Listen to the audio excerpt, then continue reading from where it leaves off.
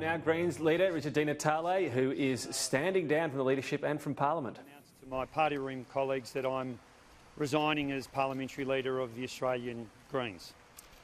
It's been a huge honour and a privilege to do this job. It's been the greatest honour of my life to be able to lead a movement that is committed to all of the things that I believe so deeply in.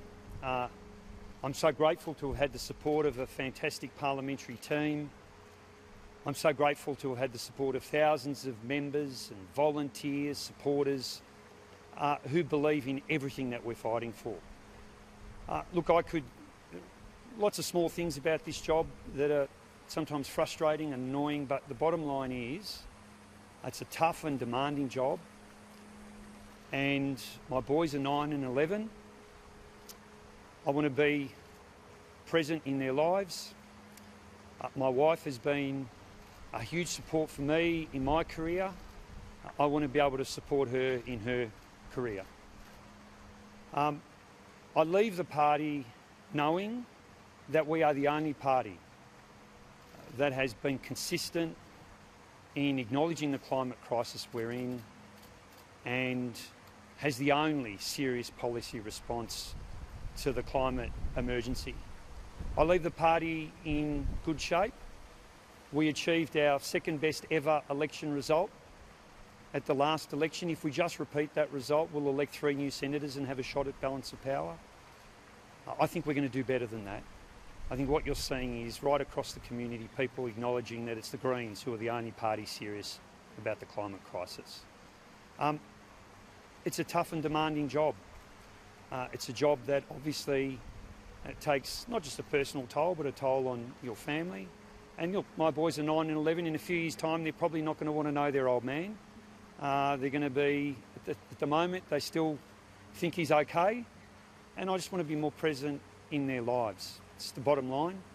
I leave knowing that I've had such tremendous support from all of my parliamentary colleagues. I want to thank them. I want to thank Adam and Larissa for being there for me every moment. I want to thank every single one of our MPs who have been so positive and encouraging and understanding of this decision. What we know is that we have as a nation just endured one of the most horrific events in the nation's history. This is now an opportunity for a new leader to step up at a time when the nation's focus is on this place and to really demonstrate that we are a party brimming with talent where a new leader can stamp their authority over a government that has been just catastrophic in their failures to respond to this horrendous crisis. I want to say to all of our members and supporters, I know this comes as a shock. It has been one of the most difficult decisions of my life, but the time is right. It's right for me and for the boys and for Lucy. It's time. I think that the time's right for the Greens. Rejuvenation and renewal is very important in politics. Our movement is bigger than one person. A movement that relies on one person isn't a movement. We are bigger than one person. We have so many people, millions of Australians who care deeply about all of the things that we're fighting for, and they'll continue to see the Greens fight hard in our parliament and be their voice in our parliament. I don't know what comes next for me. As I said, there'll be a bit more time with the family. I'll continue to be active in Greens politics. I'll continue to fight for action on the climate crisis, tackling inequality, justice for First Nations people. There are so many things I'm very passionate about. I know I won't be out there following that well-worn path of former pollies who go out there and spruik for the gambling industry or for the banks or for the fossil fuel lobby. And again, I just want to say to each and every one of our supporters, thank you for all of the faith and trust you've shown in me. And you'll see the Greens continue to go from strength to strength and take the fight right up to the Morrison government. Happy to take a few questions. Why now? It's just the right time. I think, look, I had some of you will know I had major surgery at the end of last year. That's pretty good for your perspective. It took a bit out of me. And when I came to the view that I wasn't going to contest the next election, I mean, if I was to contest the next election, I'm really committing to at least another 4 or 5 years in the gig, and I couldn't do that. I couldn't do that to my family. And so when I think you've come to that decision, it's incumbent on you to hand on to the next generation of Greens leaders. And you just look at what's happened in this place. I've been in this gig, 10 years? I've seen half a dozen Prime Ministers come and go. I've seen political chaos and turmoil all around us. We've had our challenges, but we have been the most stable and enduring political force in our parliament, and we're growing. We're going from strength to strength, and I feel very confident in the future for the Greens. Sorry? Well, that's going to be a decision for the party room. It's probably worth me just letting you know what the process looks like. There'll be a party room ballot. Our party room will stipulate that we have a party room ballot in 24 hours. So we expect that there'll be a ballot or potentially a consensus decision, depending on who nominates, tomorrow morning. So we'll let that process play out. As for me personally, look, I just see former leaders who hang around the parliament like a bad smell, and I think, what the hell are you doing there? You know, I can't believe that we have some of these jokers hanging around causing problems for future leaders. I think the best thing you can do once you've made a decision to resign from this place is to leave your phone number with the person who follows you and to let them know that you're always there should they need your advice, but only if they want your advice. So I'm going to resign as a senator once my replacement's chosen. I expect that'll happen at some point towards the middle of the year. Just on the future of the Green Senator Natale, do you foresee an alliance with Labor potentially after the next election? Look, what we know is in 2010 the laws of electoral arithmetic meant that there was no other choice for the Labor Party to come to some arrangement with the Greens. I've always believed in cooperative politics. I've always believed that the best way we're going to achieve things in this place is by working, you know, across party lines to get things done. And you only need to look at climate change, which has been a catastrophic failure. In my time in this place, I think of all the good things that we've achieved. I mean, look, we took on marriage equality before anyone else wanted to take on that fight. And I was so proud as leader to be in here and to see marriage equality become law. We've now got a national anti-corruption watchdog passing with the support of the Senate. It was the Greens for decades who have been leading the charge on that. I think of the Banking Royal Commission. Again, the Greens are driving force behind that. The Royal Commission into the disability sector, taken on some hard stuff, medicinal cannabis, and drug law reform. Things that in this parliament never get discussed, and I've been really proud to be able to take them on and have the courage to tackle hard issues and treating things like drug abuse as a health issue. But I've got to say, being here as a new senator and in 2011 working with the Labor Party to achieve a price on carbon, the Clean Energy Finance Corporation, the Australian Renewable Energy Agency, which endure today, rolling out billions of dollars into renewable energy projects, I mean, that was a sign. It was the one bright moment in a decade of climate denialism and, you know, political manoeuvring. So I was really proud to be a senator and to see those laws passed, and I feel that there is a significant shift within the Australian community. There's a big shift in momentum here. The climate crisis is now front and centre in everyone's thinking, and I feel optimistic and confident that we can get there again. Yeah. Look, I'm going to take questions today. They'll have their opportunity to do it, but why don't you ask me, mate?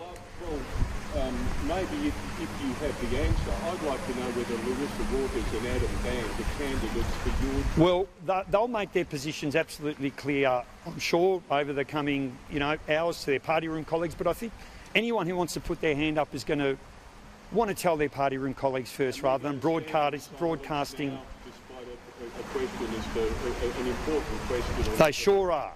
Next question. You're not a career politician. No. Your family is obviously Yep. very important to you. Yes. Is it difficult for people in your circumstances to have a career, and a sustained career in politics? Sure is. Yeah, it's a hard gig. Look, it's a privilege to do it. So there's a couple of things I'll probably say about that, and I'll reflect on it a bit over time. It's a tough gig, and these positions of leadership like this will always be difficult positions, and I think there's only so much you can do to change that, but there are some things that we can do. It's an honour and a privilege to do it. Your family makes sacrifices to support you in the role. You make sacrifices yourself to take on these roles, but I don't want to go away thinking of people that get the impression that this is something we do reluctantly. We do it knowing that the things we're fighting for are things we believe in and that those sacrifices are worth it. I think there are some things, though, as a parliament that we could reflect on and try and attract people who bring a different set of values to this place. And you only need to look around to know that the place is stacked with career politicians, that it's very unrepresentative of the Australian community, that it doesn't have the diversity. We're supposed to be a representative democracy, but this place doesn't represent the Australian people. So we do need to look long and hard about what are some of those things that we can do to change that. And, you know, over the coming weeks and months ahead, I might have something to say on that. But right now, I mean, I leave this job knowing I gave it my all, that it's a huge privilege to do it, that we've achieved a lot, that we've had a lot of frustrations along the way, but it's the nature of these jobs. And again, I leave, I suppose, on my own terms, knowing I've had so much support and knowing that when you look at what's going on at the moment with some of our political opponents, we Greens are the most stable, enduring, united political force, and we're bigger than one person. Senator, yeah. When you became leader, you spoke about an ambition to grow the party support to 20% of the vote. Yep. The last election last year, you still Hang on. It's what I love about you guys. Do you want to give the whole quote? It was about 20% over a decade. Oh, over a decade. Yes, that's right. Yes, that's right. Yeah. Correct. Yep. Okay. At the last election, you only polled 10% vote from the reps, 10% a little bit more than that. Yeah. Are you disappointed that you haven't made any progress towards that goal? Is it getting too hard for smaller parties given the competition in the minor party field from people like Palmer and Yeah. Yeah. There's a lot in that question. There's a hell of a lot in it. So a few things. I feel very confident the Greens can get there, and I think what you're going to see over the next few years is a big increase in our support. It's starting already. And I suppose it's one of the reasons that I can leave the job feeling confident that the Greens are on the rise. You talked about competition from other parties.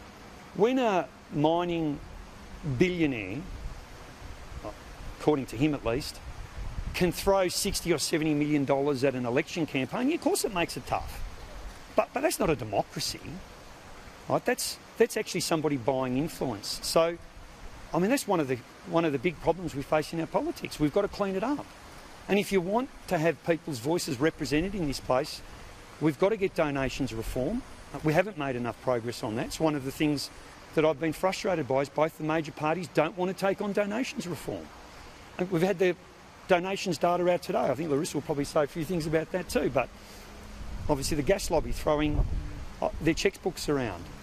We've now got a National Anti-Corruption Watchdog on the agenda. The Greens put it there, so I'm proud of that.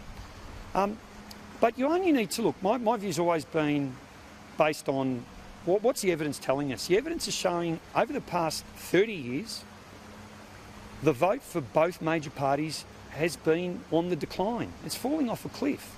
And the vote for third parties is increasing. The last few elections have been won by, a seat or two. We're going to have to get used to power sharing parliaments in Australia. That is the future for Australian parliaments. And when we achieve that, what you're going to see is a different sort of politics that produces the sort of results we got in 2010.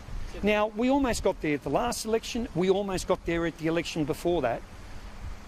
When the major party vote continues to decline, as it's been doing, what you are going to see is third parties fill that space. And, the Gillard government, with the support of the Greens and independents, set up a power sharing agreement that got pollution down for the first time in this nation's history. And if we'd stuck with that scheme, we might not be where we are today. Can I just follow up on that? Well,